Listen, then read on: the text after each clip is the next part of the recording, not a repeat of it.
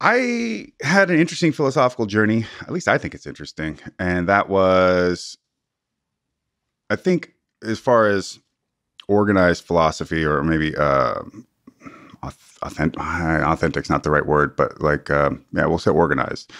Um, I would say that Nietzsche is probably one of the people with the most influence on me. But I also feel like, to a degree, your personality will oftentimes dictate what philosophers that you can Connect with you. vibe with. Yeah, So what ideas from Nietzsche? Was it the Übermensch? definitely the Übermensch is huge to me because I see it as an extension of basically the religious concepts of God and higher ideals, but just put into a different a secular context. And the idea also that the Übermensch is a striving and overcoming, something that you're always working towards, that very few will ever.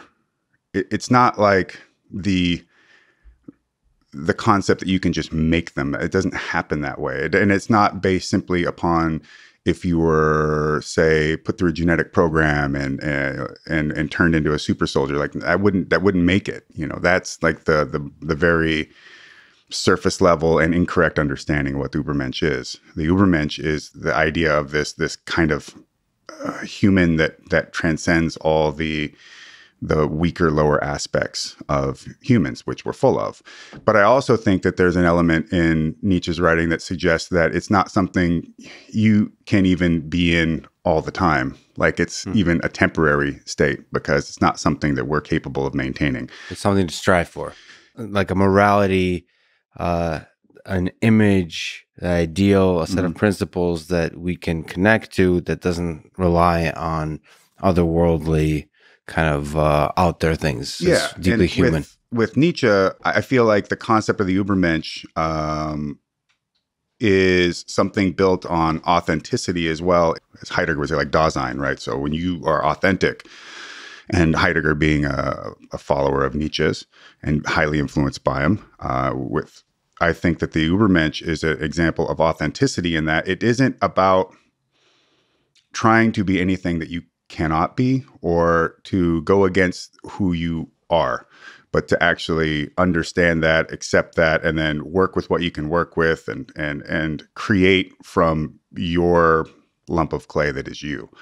Because I can't become there's certain things that are just not going to happen for me because it's not in my proclivity. I mean, I'm never going to be 5 foot tall and 120 pounds.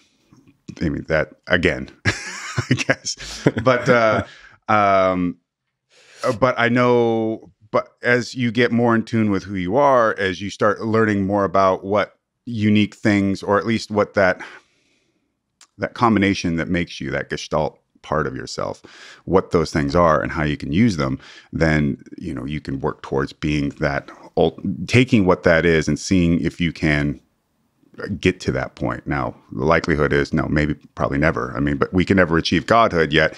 Religion is a constant, striving and a look at a higher ideal concept. Even if it's multiple gods or one God, it's still essentially all built around this concept. Like I like the idea of Catholics' original sin. If you think of sin not as evil, but as missing the mark, the Archer's term where it derives, or even like in Spanish, without.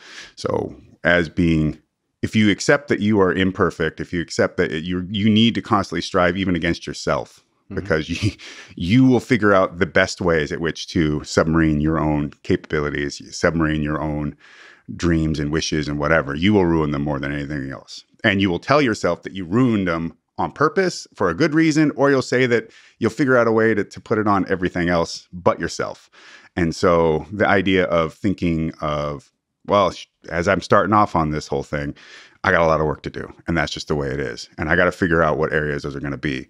And so, I thought, oh yeah, if I think of original sin actually can be, that can be kind of a clever idea, but it's also just accepting that we're all uniquely strange and unequal in our own ways, but we have to figure out how that fits in. The word authenticity kind of connects to all of that. So striving to be your authentic self means figuring out exactly the shape of the flaws the character of your like little demons that you get to play with, and around them finding a path to whatever the hell ideal versions of yourself you can carve, and pretending like that's such a thing is even possible. The other idea